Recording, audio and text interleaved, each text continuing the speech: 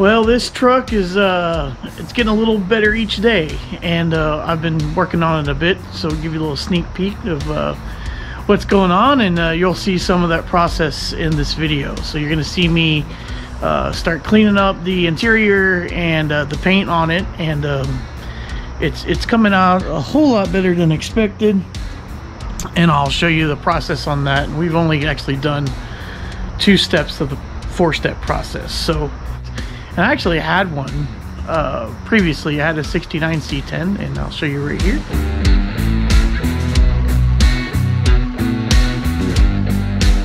And I kind of did the same thing on that truck that I'm doing to this, except I don't think I'm gonna have to put a motor in this truck. The motor is decent in this truck, so that'll be a whole lot less work. Now, there's scratches and nicks and patina and marks all over the truck, so it's not going to be a show truck, and that probably be never what I'm about. But I'd love to be able to bring like dull paint back and make it shine and make the truck kind of have a rebirth. So that's what we're doing here, and I'm going to show you my process on that, and maybe you guys can pick something up from it if you don't already know. But I'm not a professional. These are just things that I found out doing myself. So, you know, do it at your own risk, because sometimes paint's thin and you can wear through it, and you know, you just kind of have to play around with things. But anyway, well, here we go. Time to see what we can do about this nasty door panel. And here is the secret ingredient that I'm using for this stuff. Now, it's probably best to dilute it, but I'm just gonna send it because this stuff is nasty. There is instructions on diluting it, but this is stuff I've used for years and years and years, and you'd be surprised what it'll clean up. So we're just gonna try a small spot right here, and I'm just gonna spray it on, let it sit for a minute. You can already see the gunk and stuff coming off. Here we go. Look at that. Holy cow. Man, that's actually...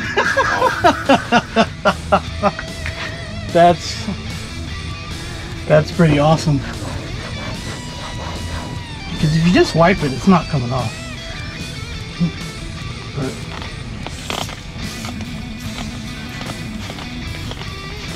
use at your own risk. I don't know what this stuff can tear up. I'm sure it causes cancer. Only in the state of California. Only in the state of California. Look the bottle thing. Oh, okay. Or look the thing. This product is known to that may cause cancer in the state of California. Just let all this stuff soak in. I'll pay you $5 to lick it. I need more than 5. I need more than 5. 6.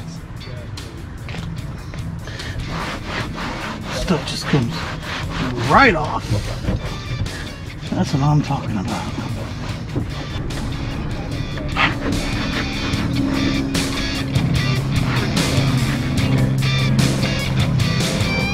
Look at that. Oh, hell yeah. That is what I'm talking about.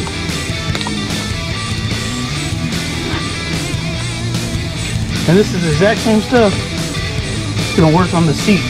I'll show you that.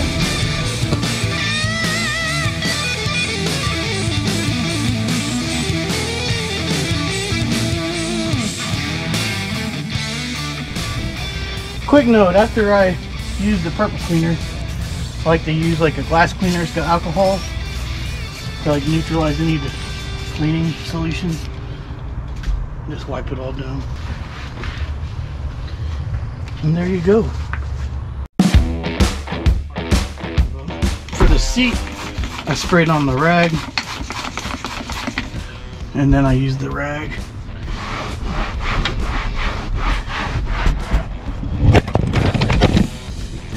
Take 2, right?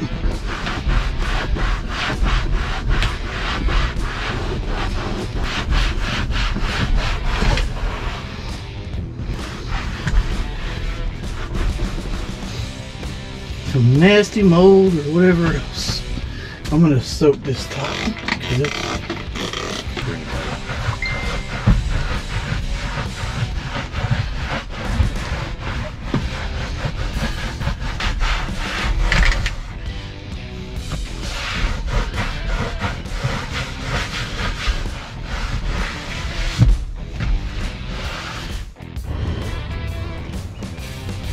all right.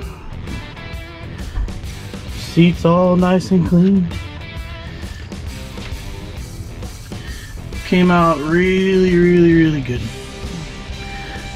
So I'll go clean that door panel over there, and I'll call it a day because I'm about to go on a trip with my wife for our anniversary. So no more working on the truck for a couple days.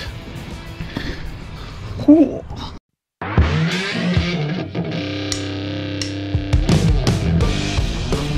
Good news, when you put transmission fluid in the truck, it moves quite well. So things are kind of turning around for this project. But as you can see, got it moved over here so it can kind of be covered on the porch. And I'm gonna start working on cleaning up the paint since we already cleaned up the interior. So I'm gonna work this half of the paint. I'm gonna leave this one not work so you can see the difference. It's kind of hard to see the difference right now, but I did kind of play around with a little spot. You can see it's nice and clean right here. And just, you know, test and see how it was going to come out. If you judge by the way that like this light right here looks, let's see if I can get it to go in there. Oh yeah, it cleans up really well. That was a good example. Okay, cool. That's kind of what we're going to be judging on the camera, so you can kind of see the difference.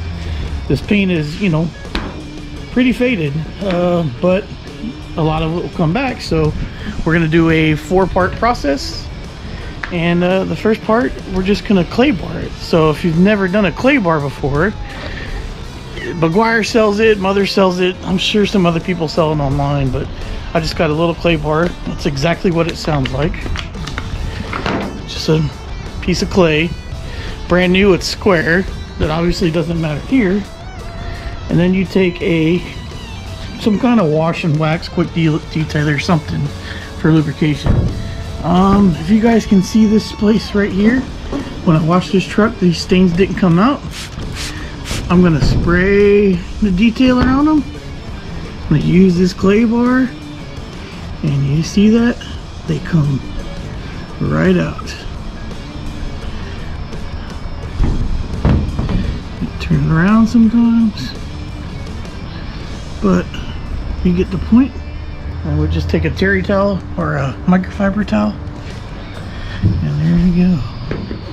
Now some of this is going to have to come out with the compound, but it's a whole lot nicer to get it all off before we start hitting it with the compound. So step one, like I said, clay bar. So let me clay bar this whole thing, and then I'll tape this center section up, and we'll start hitting it with the compound. So let me get the clay bar done, and we'll go from there.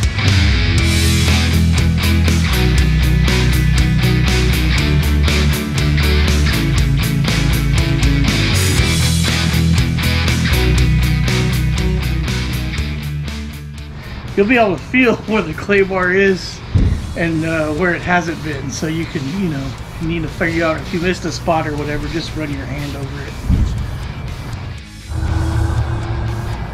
So the clay bar is done. I think you can kind of already see a good difference here. It's a little bit brighter.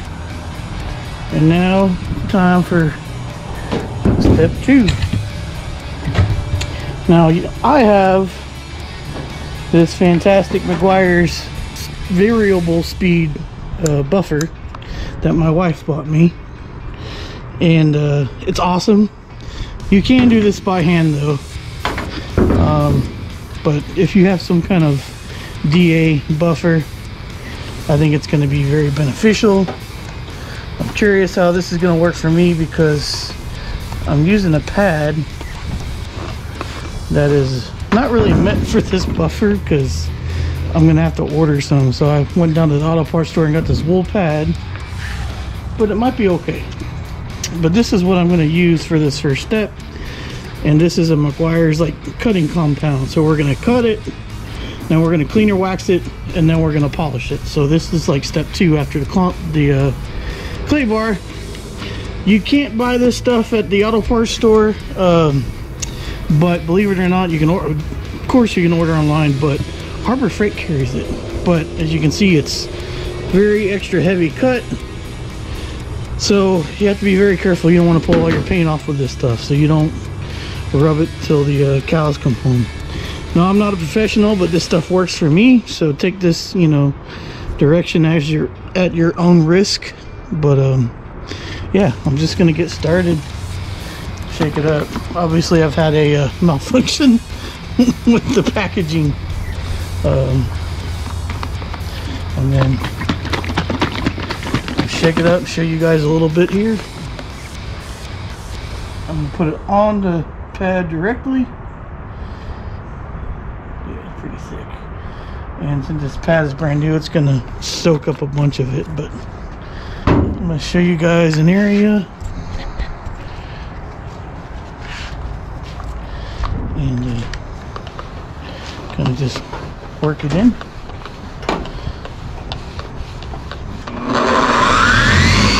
You start slow to kind of work it in so it doesn't go everywhere, and then you can speed up.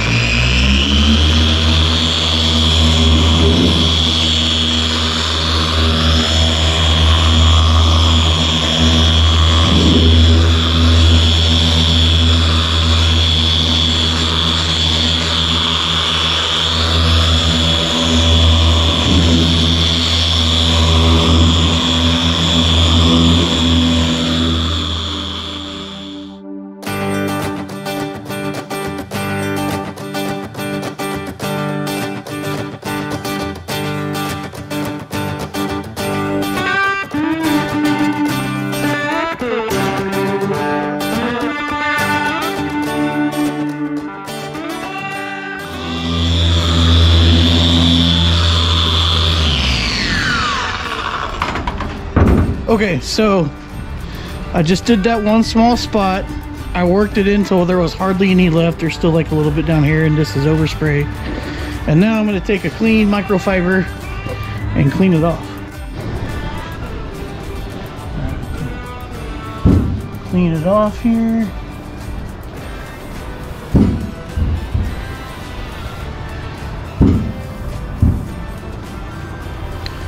Okay. Wow. Alright, I love this process.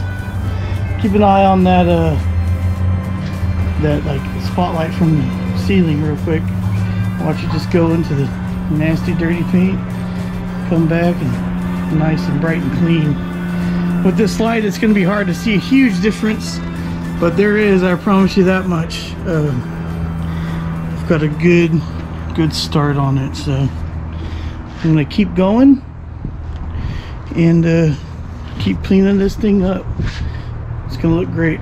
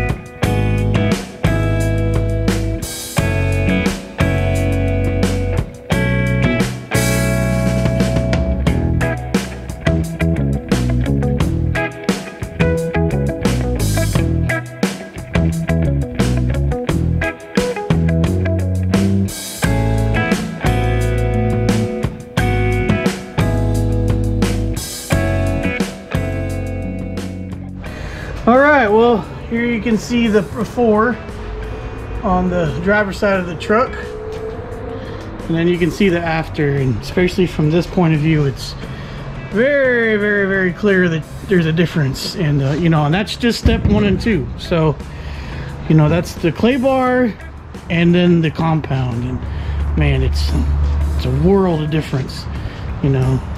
Just even like, look at that there. Look how much deeper that side is than this side. It really makes a difference.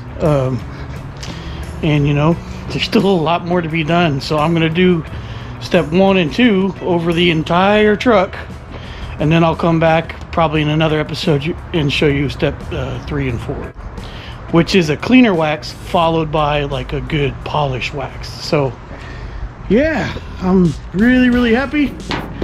A lot more to do on this thing, but I'm glad to be getting it started.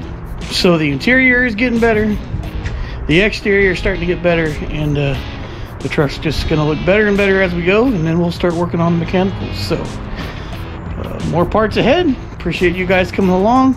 Check out racerxgarage.com. Go get you a t-shirt, go get you a decal, do something, help us out to put some of that money back into these projects so we can show you, you know, some more content. So we appreciate everybody that's subscribed already. If you're watching and you're not subscribed, please do so if you enjoy the content. So you know, just like always, we appreciate you guys so much, and we do it for ourselves and we do it for y'all, and couldn't be more happy that we're almost at 1,000 subscribers. So tell your friends, share it, let us know. Race week's coming up. It's gonna be some great content, so you don't want to miss it. So thanks again. Until next time, y'all be good.